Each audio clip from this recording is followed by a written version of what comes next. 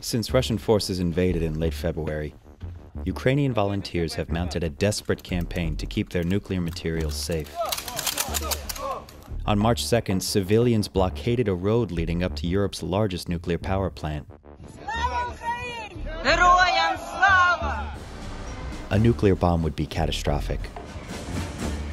But destabilizing the kind of waste stored at Chernobyl and Ukraine's 4 other nuclear plants could create a widespread environmental disaster. So far, the war hasn't led to it, but there have been several close calls. What was in Chernobyl, it can be again. Russian forces fired on buildings holding nuclear fuel and forced plant support staff to work at gunpoint for weeks on end.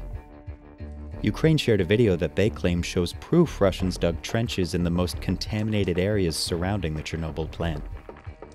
Soldiers occupied it for a month before handing control back to Ukraine. Tired and stressed out personnel that are operating those kind of facilities. That's basically what brought us the Chernobyl incident in the first place. There's more than 250,000 metric tons of radioactive waste all over the world. What happens if one of these places gets hit with a stray missile, or, like in Fukushima, a massive tidal wave? We took a closer look at sites in Ukraine to better understand one of the most dangerous types of worldwide waste.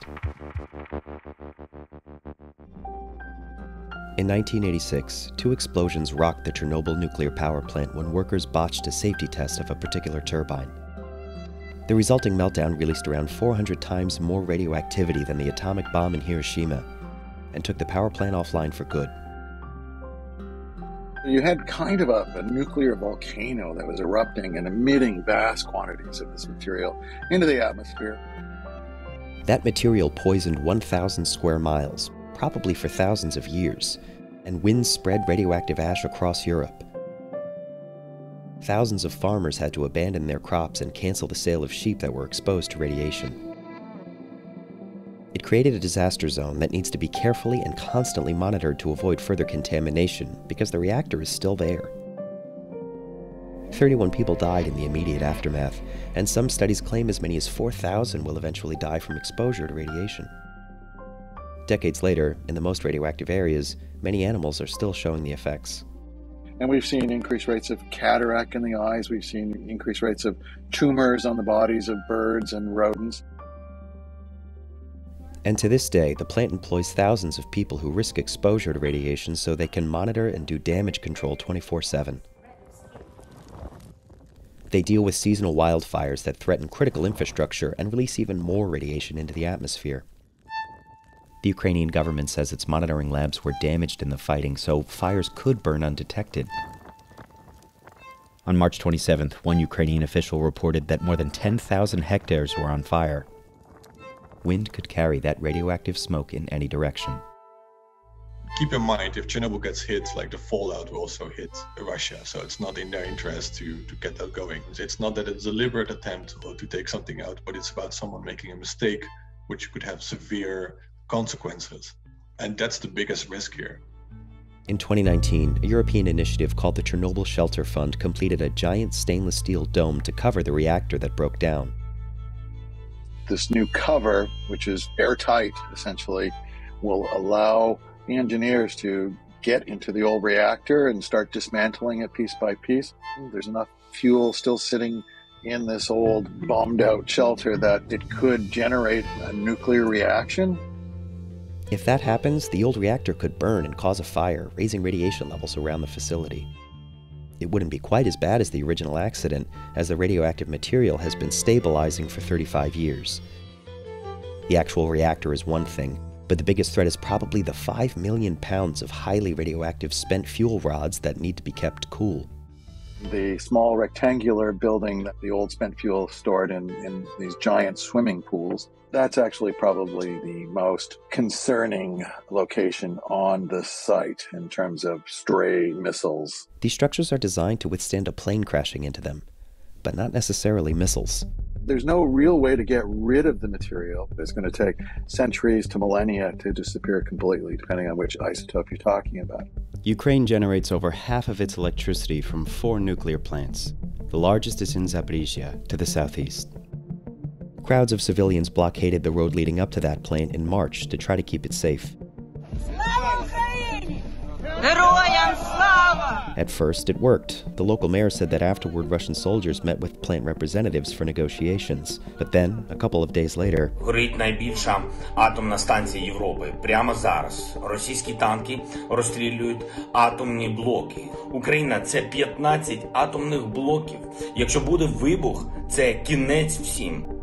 Russian forces attacked the plant in the middle of the night. They even fired heavy weapons in the direction of buildings housing radioactive fuel. Footage from inside the plant allegedly shows workers pleading with them to stop.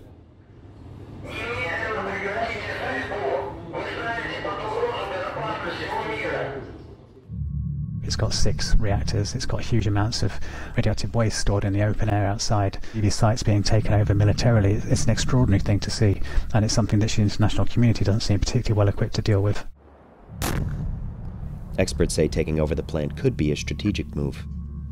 Controlling those kind of power plants also controls power of half of the countries. That gives you enormous leverage when you're controlling an area or in case of negotiations. A week after the invasion started, Russian energy officials claimed control over this second plant. There are at least 440 reactors across the world, and because they need a constant supply of cool water, many of them are located dangerously close to coastal areas. But radioactive waste is everywhere.